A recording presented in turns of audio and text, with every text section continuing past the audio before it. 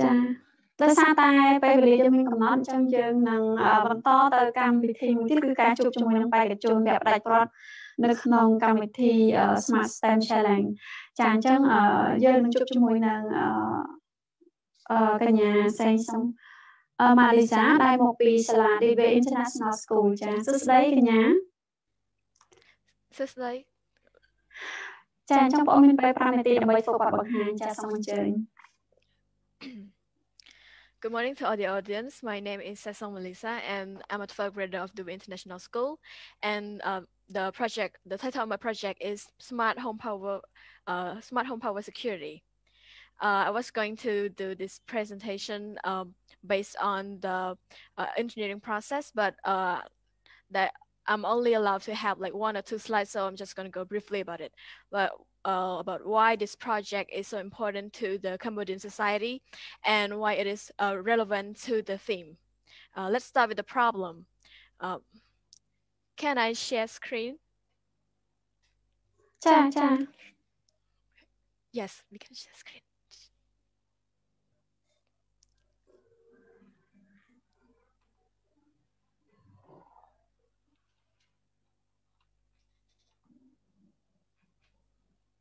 Okay. Yes. So let's start with the problem. We all know that electricity is a really big part of our lives. Most of us can't live without it because it benefits us a lot in many ways. And but no matter how beneficial it is, there's still some problem that most people in my community still not aware of it. And I've been doing surveys. The citizen in my village, not one has a smoke detector in their house. And according to the Fire Protection Association, more than 45,000 residential fires a year are the result of overloaded electrical circuits. For those who don't know what it is, the simple explanation is when too much current passes through electrical wires and the wires heat and melt, and that's when it starts a fire. Mostly happens when we put too many plugs in one socket. And according to Ohm's law and parallel resistance formula, the more plugs, the less resistance we have. And as the value of the resistance is approaching 0, the value of the current approaching infinity. And it's not that this problem is new to us. We already have a solution for this, like circuit breaker, but you know, circuit breaker sometimes malfunction and it doesn't jump. And by using only circuit breaker, the safety in our house isn't 100% safe, 100% guaranteed. And it could already start a fire even before the circuit breaker jump to turn off. And it's so time consuming. We have to go back and forth to turn it back on.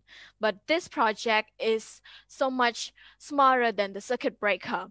Let's see how it works and what can it do.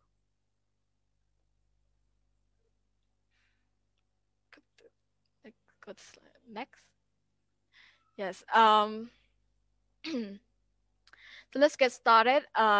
This is the power grid, and then the electricity flows from the power grids into our house. But before that, it reached the circuit breaker first.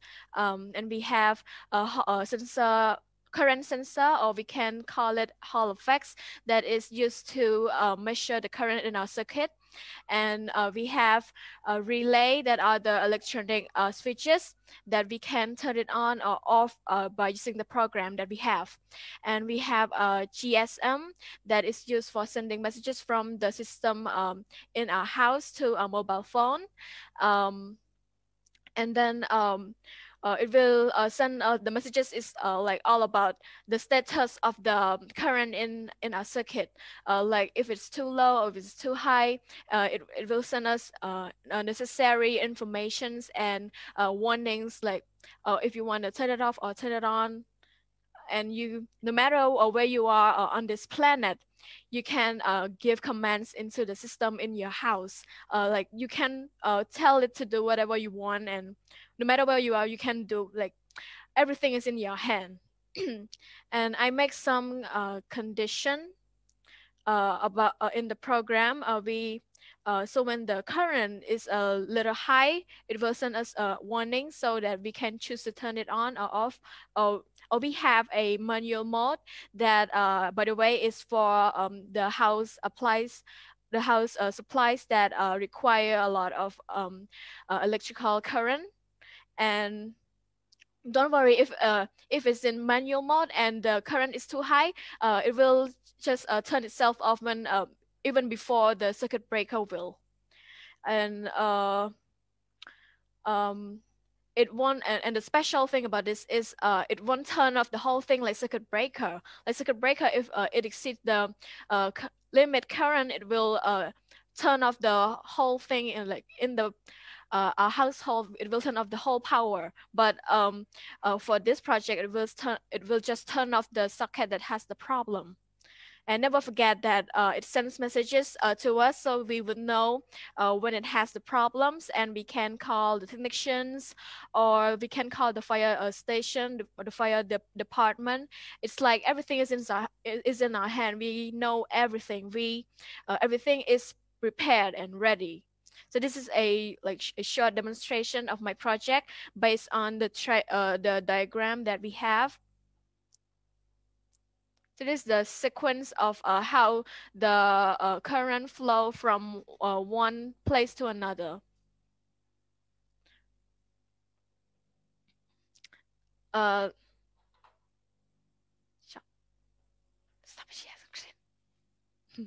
Sorry. And this is a small, like an actual prototype of my project that based on the diagram that I just show at the moment. We have, can you see it?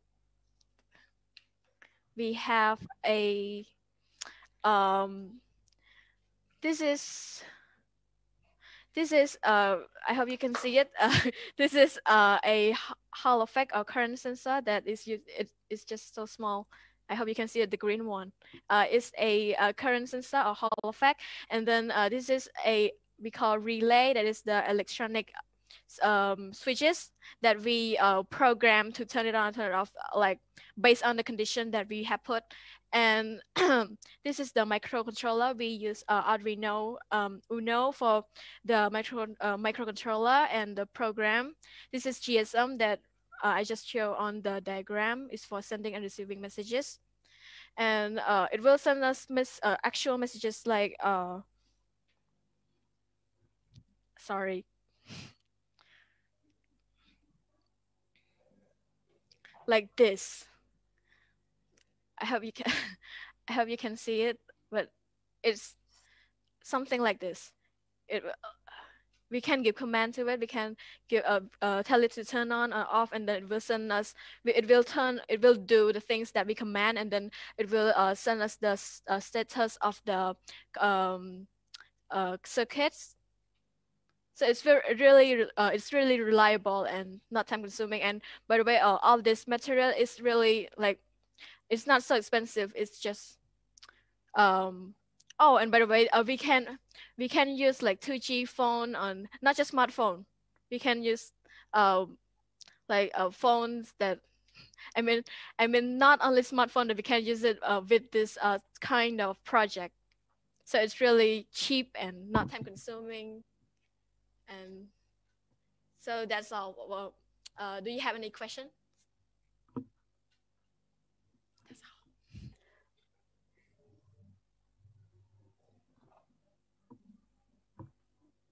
ចាសូមអរគុណម៉ាលីសាសម្រាប់ការធ្វើបទបង្ហាញពាក់ព័ន្ធជាមួយនឹង